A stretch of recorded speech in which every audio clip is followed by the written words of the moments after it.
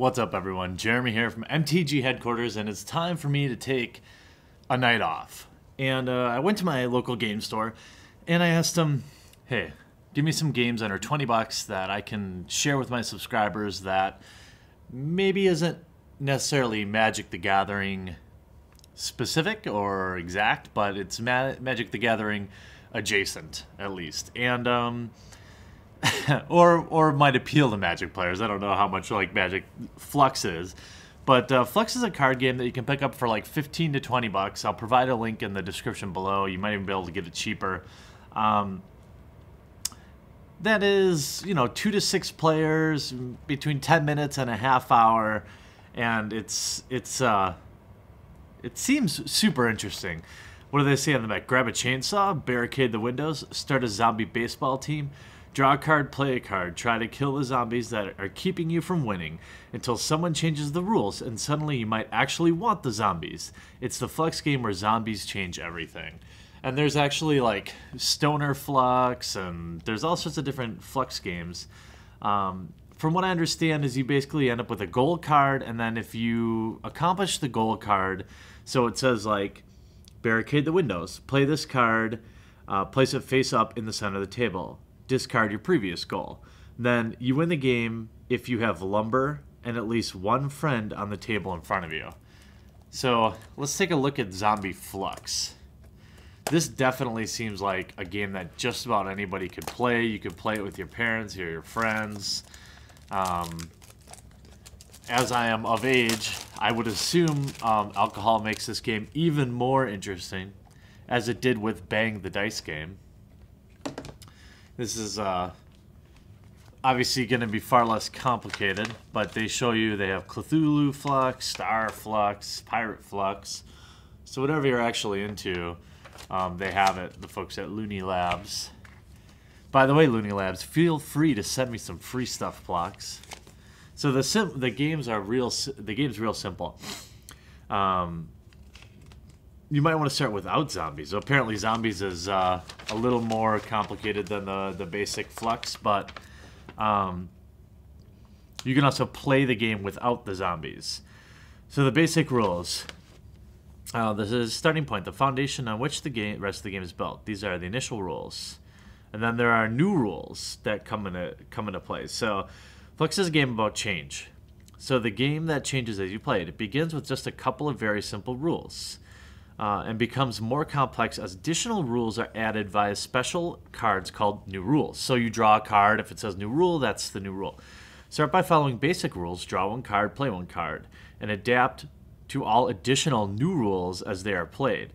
Players take turns going clockwise around the table, drawing and playing indicated. So on your turn, draw the number of cards currently required. Play the number of cards currently required. Discard down to the current hand limit, if any. So very, very simple.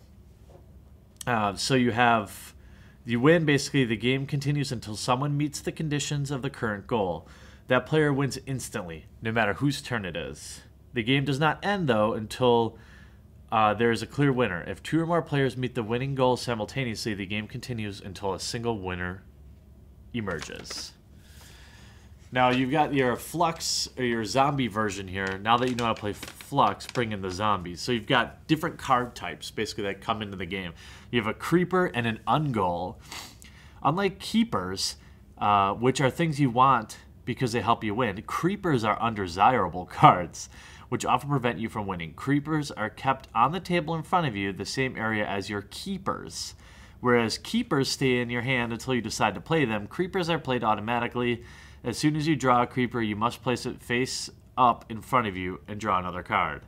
This creeper, you might have to accept several creepers at once as you draw cards until you draw the required number of non-creepers, blah, blah, blah. Ungol, this is treated exactly like a regular goal, but instead of causing a player to win, if the conditions of the Ungol are met, the game ends with all players losing and the zombies win. So as you can see, this game can get pretty insane. It's just here. We'll grab some of the cards here. So we have 2 piles. We've got action cards here. draw 2 and use them. Eaten by zombies. The player with the most zombies showing must discard one of their keepers. Count the zombies, not the creepers. So if these are your action cards. So you must draw these. Here's an example of a creeper. Pair of zombies. Move this card to any other player if you kill a different creeper during your turn.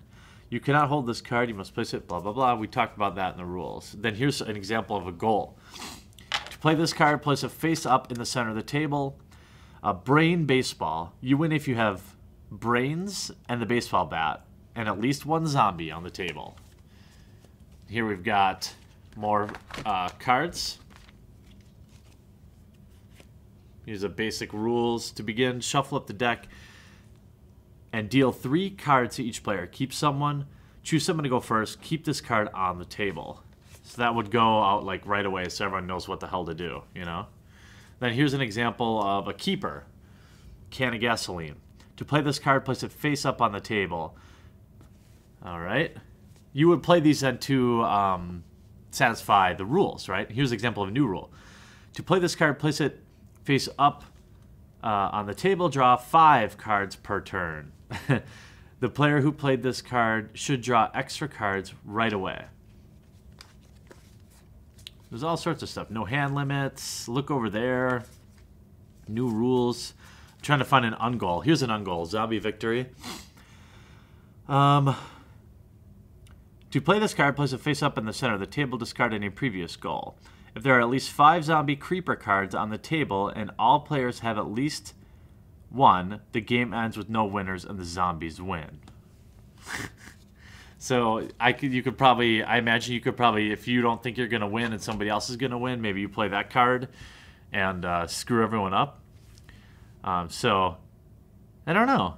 This game actually seems pretty fun, pretty simple to play. You know, here's an example of what like the table might look like. But super easy. That is Zombie Fluxx. Again, I will provide a link to check out this game in the description down below. I'm gonna go play this with the family at Christmas because there's no better time to celebrate zombies than Santa's birthday. How many of you guys have played Fluxx? If you have, what can you tell me about the game? It seems pretty fun, actually. I don't know if I assume they're still producing new sets. If you're over 8 years old, you should be able to handle this game. It seems like a lot of fun. So this is Jeremy from MTGHeadquarters.com, and I'm taking the night off. I really hope you enjoyed this video. Check out some of our most popular playlists, everything from MTG vlogs, gameplay video, new product breaks, and some insane vintage openings. And if you haven't yet, here's your opportunity to crush that subscribe button to join the fastest growing Magic the Gathering channel on YouTube. Thanks again, and we'll see you real soon.